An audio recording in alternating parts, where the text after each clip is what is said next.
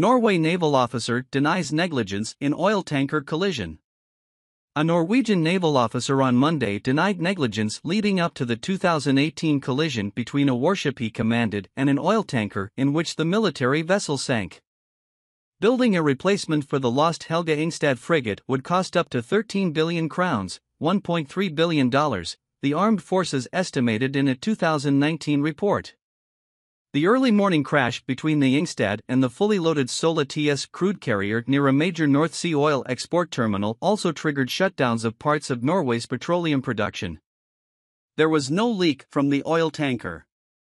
Members of the 137-strong Ingstad crew had earlier described waking up in the middle of the night as water poured into their cabins and alarms went off as they tried in vain to save the ship, although they suffered only minor injuries. The defendant was the officer in charge on the bridge of the Ingstad at the time. He acted contrary to good seamanship, prosecutor Benedict Hogseth said in her opening statement at Hordaland District Court. The officer pleaded not guilty to negligence. He believes he was unfairly singled out for blame, his lawyer Christian London said. He looks forward to the case starting and to giving his version of what happened, London told news agency NTB. Recordings of communication between the two vessels showed the slow-moving Sola several times asking the faster Ingstad to alter its course or face collision, but the request was declined by the Navy ship, which feared getting too close to shore.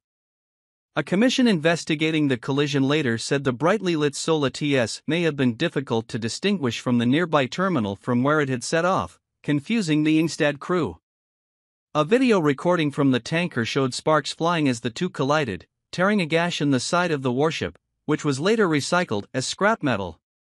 The tanker suffered only minor damage. The collision exposed safety gaps in the Norwegian Navy, including inadequate training and risk assessment systems.